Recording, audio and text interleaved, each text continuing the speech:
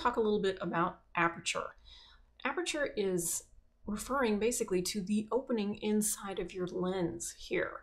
And so you can see at different apertures that the opening is either smaller or bigger. So when I go from 5.6 to f4, I'm actually doubling the amount of light. And when I go from 2.8 to 4, I'm cutting it in half. So this one I have a big opening, it gets smaller and smaller and smaller. So when you have less and less light coming through the aperture of the lens, you have to compensate for that image getting darker and darker and darker and darker by either increasing your ISO or lengthening your shutter speed. These are the typical apertures that you will see, and going from one to the other is referred to as a full stop. Some people call it opening up or stopping down when you switch from one aperture to another. Aperture controls two major things. Okay, so one is the amount of light, which leads to the exposure, and the other one is depth of field, which is the amount in sharp focus.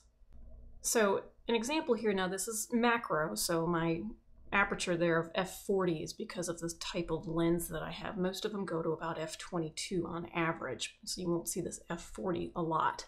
But here you can see detail in the background. All petals on this flower are relatively sharp. And when I go down to f20, now I haven't moved my camera, I haven't changed anything. Now I had to change the shutter speed, okay, in order to compensate for this, but the main thing that I'm concentrating on is changing the aperture. So I haven't moved it back and forth or anything like that, changed my composition one bit. But you can see that at f20, things are getting softer, that background is getting less defined. And then if I go all the way down to 5.6, very little is in focus. And so the way that I like to remember it in my head, especially when I was first starting out, is the lower the F number, so 40, 20, 5, 6, the less in focus. Higher F numbers, F20, more in focus from front to back. So if you can remember that little tidbit, that will help you understand aperture in the long run. Now, I have a basic question for you guys. Answer at home. Which one of these is right?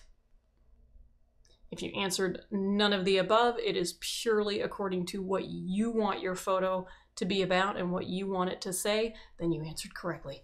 So I hope this helps a little bit in understanding of aperture, and I will see you guys later.